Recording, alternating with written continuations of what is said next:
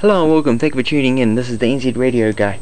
I'd like to show you today how to build a VHF marine JPEG antenna. Here's one I made earlier. As you can see, it's very compact, and you can coil it up. It's perfect for a emergency antenna. All you need is 300 ohm ribbon cable, something similar to this. I used to use it for TV antennas and so on. About 1.32 meters of the stuff. 50 ohm coax cable, 4 meters of 50 ohm, and plug. Most radios have a UHF line socket on them, something similar to this. However, if your radio has something different, I suggest you put something different on it. Okay, here are the design for the radio, for the antenna. Sorry. The antenna is 51 inches in length, and it has a 15-inch secondary element. So this is your ribbon cable here. These are your two. These are your two cables in your ribbon cable. What I want you to do is you want one that's 51 inches from here to here, and one that's 15 inches.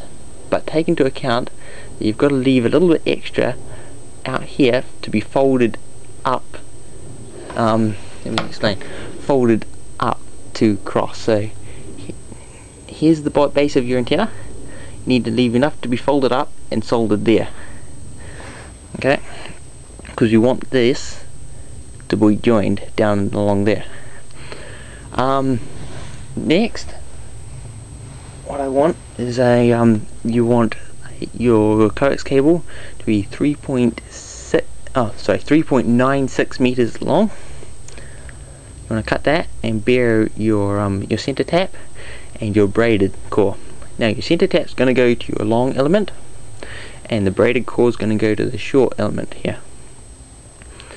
But those have to be soldered on to the aerial 1.5 inches from the base. So 1.5 inches from that bend, 1.5 inches, solder them both there. Center core of your coax on the large element, long element, and the braid on the short element, both at 1.5 inches up. Now you may be wondering why your coax has to be 3.96 meters in length. It's because its maximum performance for this band is at that length. You can make it longer, but it wouldn't work quite as well. Yeah. A little suggestion: if you put your plug on first, it makes it easier to check that it's all connected correctly. Then you can connect a multimeter up and check that there's no cross short circuits in your plug, because once you've soldered your coax onto the aerial, the power runs through, and it whatever you do, it will act as if you've got a short circuit. So right there, having it connected through this here, but if it's short circuiting up here, then you got trouble.